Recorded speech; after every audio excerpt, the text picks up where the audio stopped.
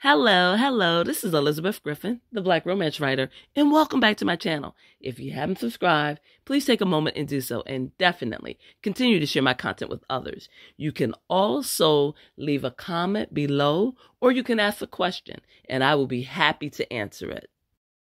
If you take a look at my screen, you will see that I have 4 of my audiobooks posted: The Temporary Mistress, The Notorious Bachelor, The Dangerous Invitation, The Wicked Crush. These are all currently available anywhere audiobooks are sold, so definitely check them out. Today, I want to talk about the world of audiobooks.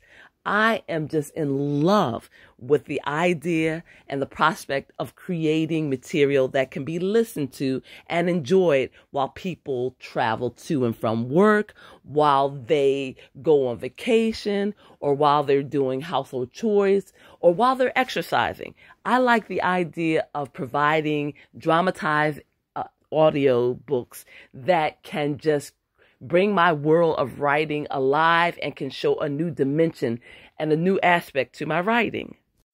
Because I see audiobooks as an extension of my written work, I have decided to intentionally produce at least one audiobook a year. I want to start to grow my audiobook catalog just as I've grown my ebook catalog. And the best way to do that is to start planning and start saving money and start strategizing, because I believe the world of audiobooks can just open up a whole new audience for me, a whole new group of people that will appreciate my work. And I also think that it is the way of the future. So many people are listening to either audiobooks or podcasts or some type of audio input while they're going about their day. And I want to be a part of that. I missed out on the ebook craze when it began in the very beginning, but I don't want to do the same with the audiobook craze. I feel like this is my chance to grow and to expand and to present my brand. And so I am intentionally creating audiobooks, and I want to encourage you to look into that.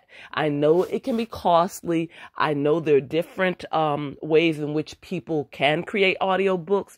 I know some people will work out an agreement with a narrator, and they will split or they will share the earnings. But for me, I like to pay for my audiobooks outright.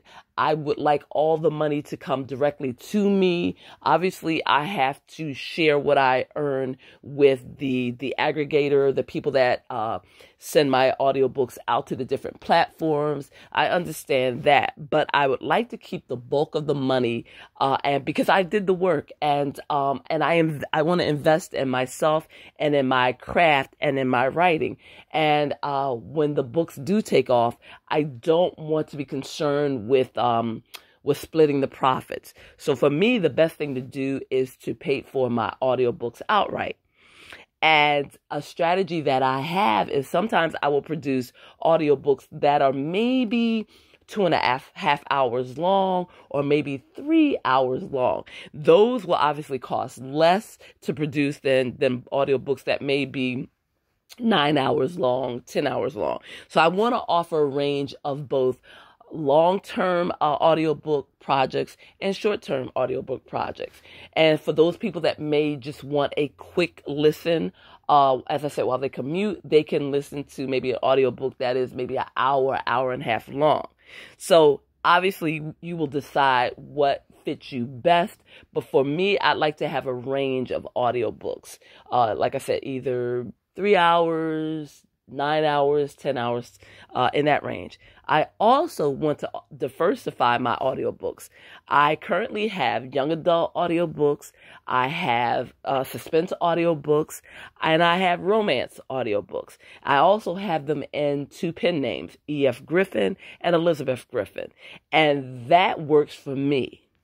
As some of you may know, I recently posted a video talking about Tyler Perry and his productions and all the things that he's doing and his creativity. And in looking at him, I'm realizing that success doesn't come overnight. Success is something that you continually have to work at. And even though you may not see the benefits in your work ethics and in the things that you're doing, it doesn't mean that you are not reaching people. It doesn't mean that you're not progressing to the next level. You just need to always believe in yourself, always push yourself, and always think about what you want to accomplish. And for me, the joy in creating audiobooks is something that I can't even express. Like the happiness I feel at being able to entertain people, at being able to share my ideas, my thoughts, of allowing people to fall in love with my characters.